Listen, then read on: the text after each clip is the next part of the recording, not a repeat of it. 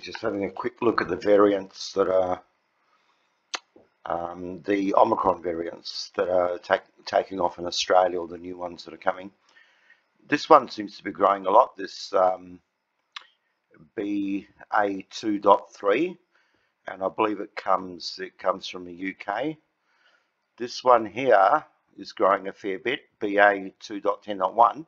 It's mainly in the state of Western Australia, where its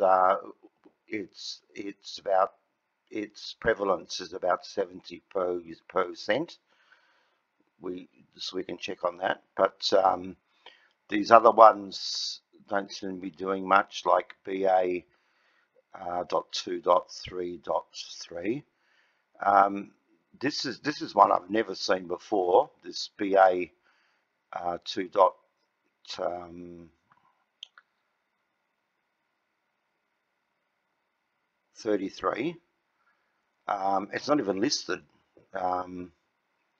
Okay, it's not in the list. Actually, a lot of them aren't in the list. So the number of Omicron variants has probably exploded to around, I would guess, around 200. Last time I wrote something about it a couple of weeks ago, I might have said that it was 74, but I think you'll find in the next few days it'll be about 200. See, in Western Australia, the most dominant variant is BA.2.10.1, and it's about 67%. This other one is brewing here, which is this one, BA.2.10. That hasn't died away totally, and you never know with these other ones. They may come to the fore later. BA.1 I think is dying off. So there's BA.2.3, so that's coming as well, and that one I believe is the most prevalent in the United Kingdom. So let's have a quick look at the United Kingdom. United Kingdom.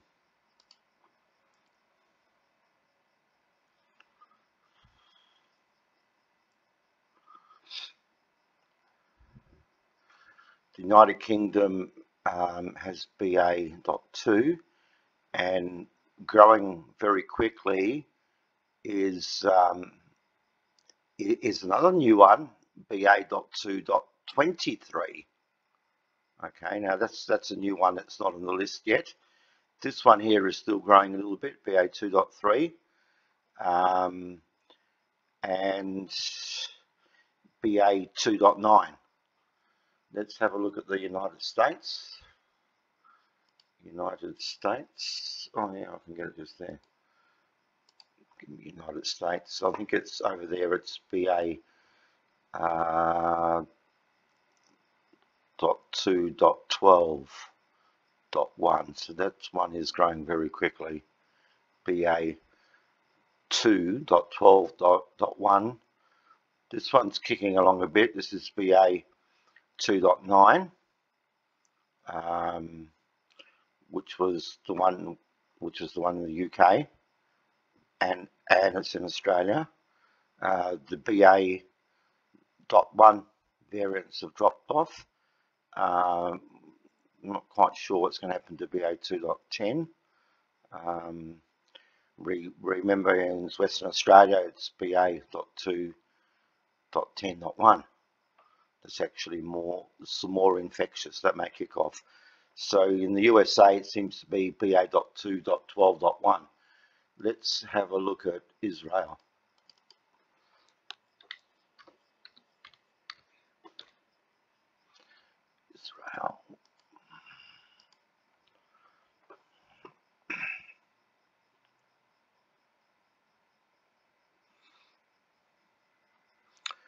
So in Israel, it's mainly BA.2. But kicking in is this one, BA.2.9, so that seems to be coming along, and BA.2.31, that's another new one as well. I mean, that's not on the list yet. And you also got BA.2.3. So BA.2.9, BA.2.3 are the ones to watch, and maybe BA.2.31, BA.2.33 and BA.2.23. Let's look at Denmark.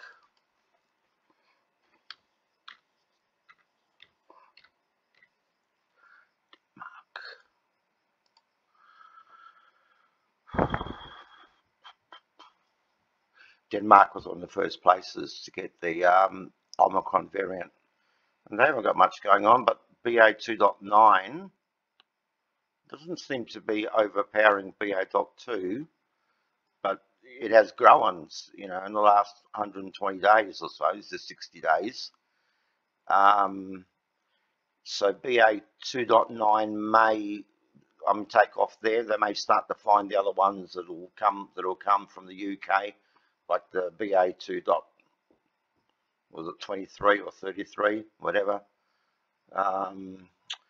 Where else can I look? Let's look at Germany. Germany probably keeps a pretty good record of things. They've done 500,000 sequences. No, that's not the UK. Germany. What's wrong with this stupid site? Germany. Give me the report.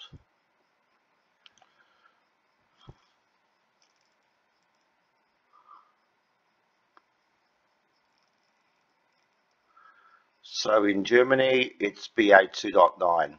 That's the most infectious one that's moving into there, overtaking BA.2, and BA.1.1 is basically gone. So any other place we want to look at? Let's look at France. France has done 300,000 odd sequences.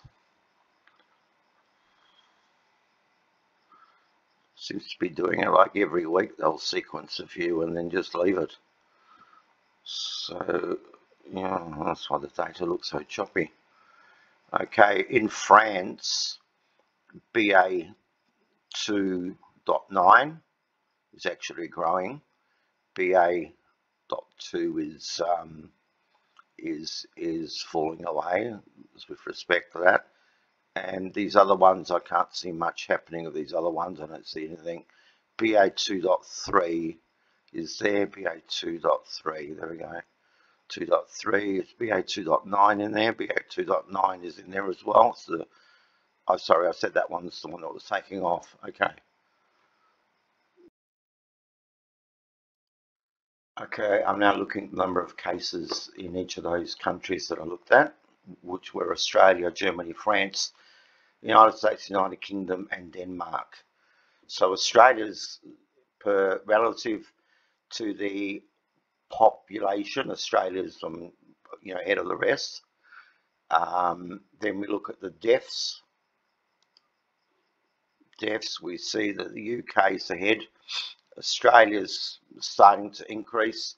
That lump you see there in Australia, that has to do with them not counting about 300 deaths before, then suddenly adding them in one day, then it's averaged over 7 days because it's a running 7-day average.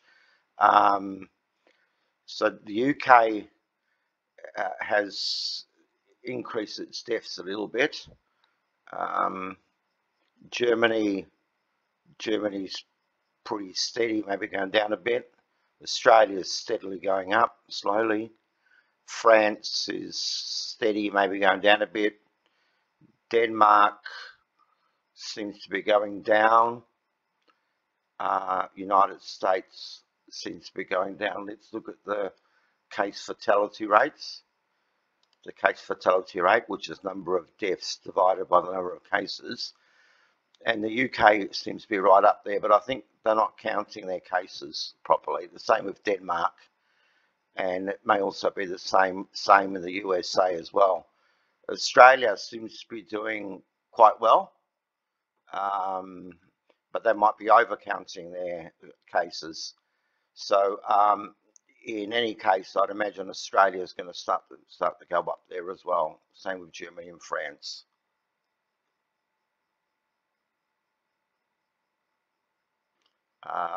look at the vaccination rates while I'm here. Vaccinated by dose, doses by type. What's this? So these, okay, per 100 people. So Denmark has a vaccination rate, 2 doses of 82.5%, which is half of that. Australia's 85%. There's the booster, so 62% have got the booster, and Australia's 52. But people are getting really wary, and they're getting sick of all these, all these, you know, boosters. Actually, the other country I looked at was Israel. I forgot about Israel. So I want to just add Israel very quickly now. Just see what's going on in Israel. Israel is not as highly vaccinated as people think.